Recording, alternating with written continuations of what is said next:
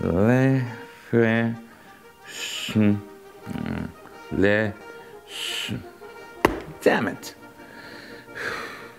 Oh, so sorry you had to see me in this snit here. Working so hard to do something original like form my own language. I mean, that's like pursuing something that appears to be unattainable, sort of a wild goose chase. And wild goose chase. I wonder what the origin of that one is.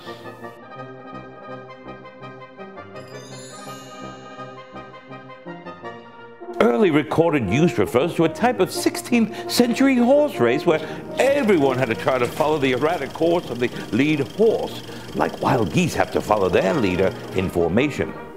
Mentioned in the William Shakespeare play Romeo and Juliet, Act 2, Scene 4, by the character Mercutio.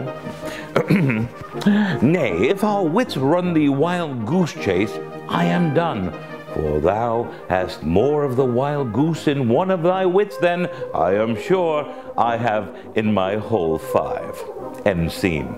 I'm Professor Goodenwell. You've been listening to Famous Phrases.